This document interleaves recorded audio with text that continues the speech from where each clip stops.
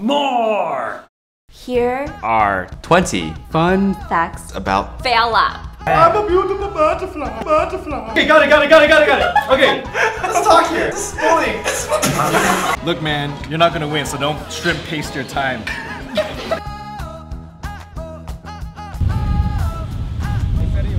Seagulls, what's up? Phil would say he's a very simple guy. Whenever you say something or you have a conversation, he's always like, I'm actually a very simple guy. He's not. That's a fact. But I think that's what makes him so interesting. He has very complex thoughts. He has very intricate thoughts. In many ways, Phil is like a dad. He hates waiting. When he's done shopping or he's done somewhere, he's like, are you guys ready? Let's go, let's go. He's always finding ways of making things efficient when he doesn't even need to do that. He'll be like, that guy picked up that bag in the most inefficient way. I think as a leader, that's a great skill to have because he's always trying to find ways to be efficient at Wang Fu. Phil's a backseat driver, and he'll admit it. He really likes to tell people which direction they should be going and when they should be merging and when they've done something incorrect on the road. I've seen him do it with me. I've seen him do it with Kristen. You know, at this point, we're just used to it. But it's also because he takes a lot of pride in his knowledge of the road and routes. It's almost like he should have his own app called Phil Maps. It's pretty much him just yelling at you.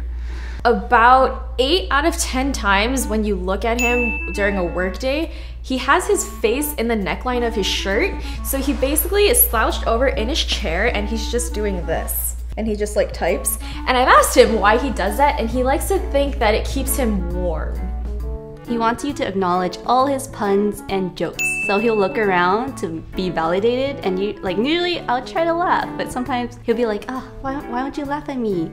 Okay, even though I hide it, he is funny, okay? You are funny.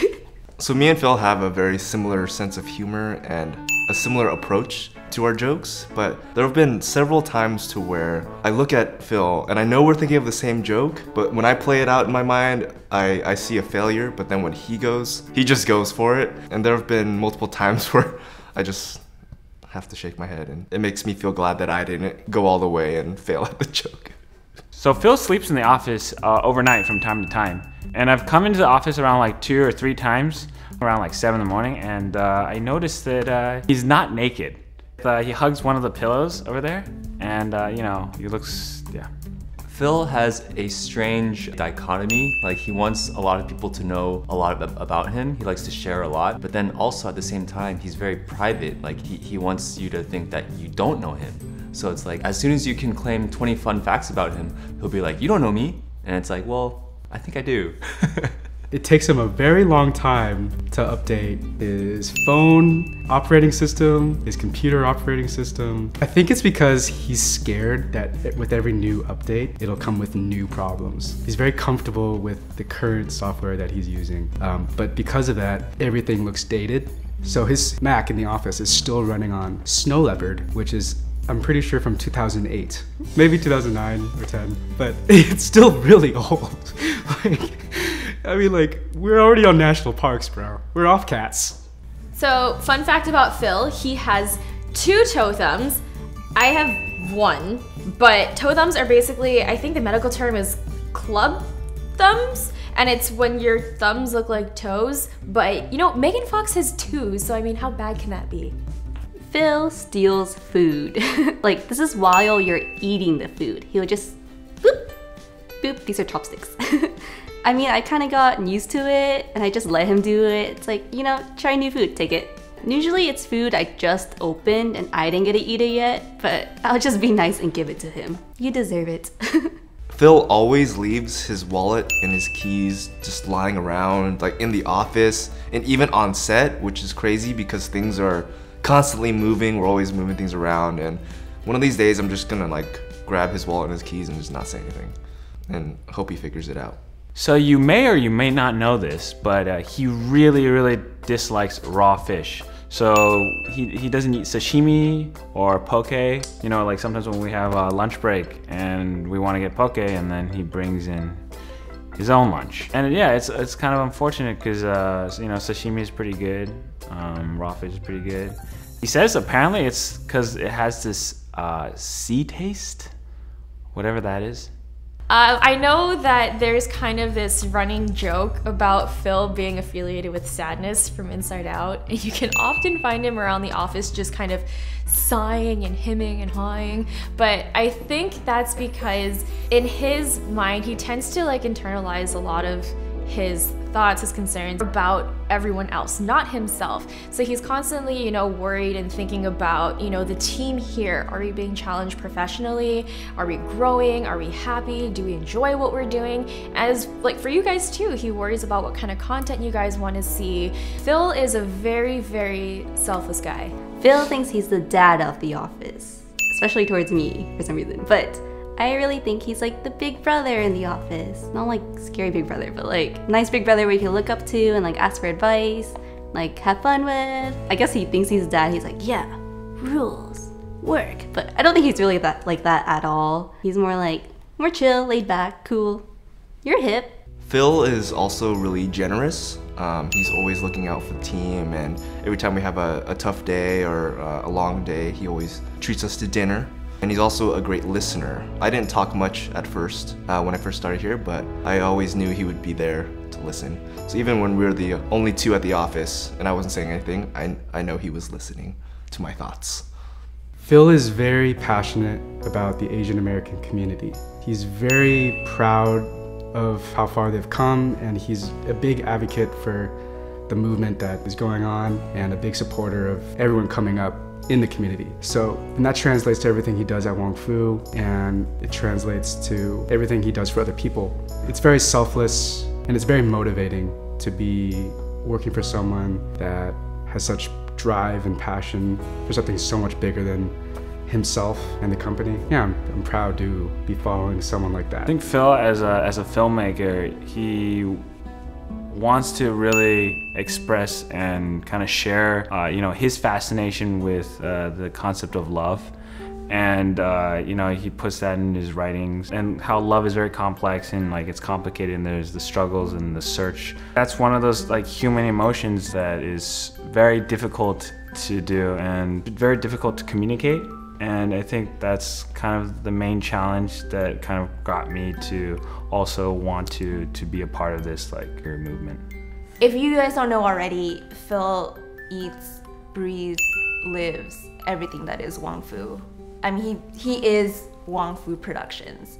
If he's not talking about it, he's thinking about it. It's very common for us to get texts at like 5 a.m. in the morning where he's like, oh, I have this new idea for this, or do you think we should reach out and do this, or we should have an idea for like to write this sketch for that. And you know, everything that you see at Wong Fu has a little bit of Phil. Phil has been a brother to me since we met.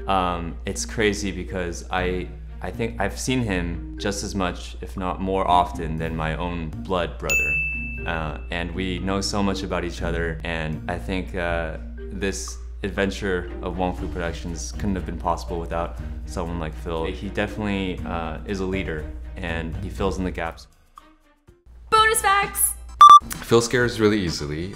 The last time I scared him really badly, he just laughed.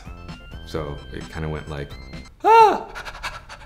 Like that. Phil loves to comment about other guys' good skin. Especially younger people, like by a few years, he'll say, oh, such nice skin. I think it's a way to spotlight how much we've aged over the years. Phil still buys and uses CDs. His car has a 6-disc CD changer. So if you ever ride shotgun, you have to wait like a couple minutes for him to get all his CDs off the front seat. So it's best he doesn't drive. Phil is very proud of his virgin hair. He recently streaked his tips, but he made it he made a very specific request not to go to the roots because he wanted to keep it virgin. In the end, I think he just doesn't want to go bald. So Phil really loves chicken. And yeah, it's just like if the world were to end tomorrow, as long as there's chicken left, he can live. I don't know. Maybe it's the fact that he got breast. He adopts phrases like very quickly. Like he'll hear someone say like a certain phrase or idiomatic expression, and then he'll use it as his own. It'll become part of his vocabulary, and he'll make it known that like that's his thing. The phrase few and far between, that's one of the newer ones that he's kind of picked up on, and you'll hear it a lot in everyday conversation. Past expressions have been with a grain of salt. Consent culture. I think he's more big about the phrase than the actual meaning of it. Phil is probably the best procrastinator that I've ever met. So even though he procrastinates, his quality work is amazing. So I feel like probably in school, he was that kid that waited to the last minute to write an essay, but he was always the one that got an A+. And you're always like, what the heck? Phil's go-to R&B song, I would put money on this actually, is For You I Will by Monica. It's one of his karaoke songs also. He has a few, but that one is definitely a big one, and I relate to that because that's one of my favorites too. I don't sing it with him. I'm extremely thankful for Phil and everything he's done for the company and for a friend and all of us. He's done a lot and he's sacrificed a lot, and I just want to say thank you. Hey everyone, hope you guys liked learning all those secret facts about me, guys. People aren't supposed to know those things. They're all pretty true. I spend so much time with them. They're of course not gonna say anything that's not true, and I'm a little bit embarrassed, but you know what, it's okay. It's fine. I'm proud of my uniqueness. But let us know in the comments who you want to see next. There aren't that many of us left, so it's gonna be like only a few names really. Be sure to check out the fun facts of some of our other Wong Fu teammates and subscribe to More Wong Fu for all of our shows. See you guys later. Bye. About Fella. They better be fun, since you said fun.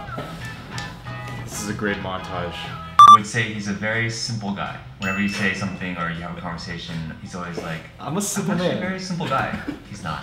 I'd be like, that guy picked up that bag in the most inefficient way. I think as a leader, that's a great skill to have because he's always trying called film maps. It's pretty much him just yelling at you. About, and he just like types. It keeps me and warm. I asked him why he does that, and he likes to think that it keeps him warm. He is funny, okay? You are funny. To me and Phil have a very... Usually it's food I just opened. I didn't get to eat it yet. No. I'll just be nice and give it to him. You deserve it. I would give it to you too, Jen, if you wanted it. procrastinator that I've ever met. So even though he procrastinates, his quality work is amazing. So I feel like probably in I see a failure, but then when he goes, he just goes for it. There's been multiple times where I just... You gotta go with me, man.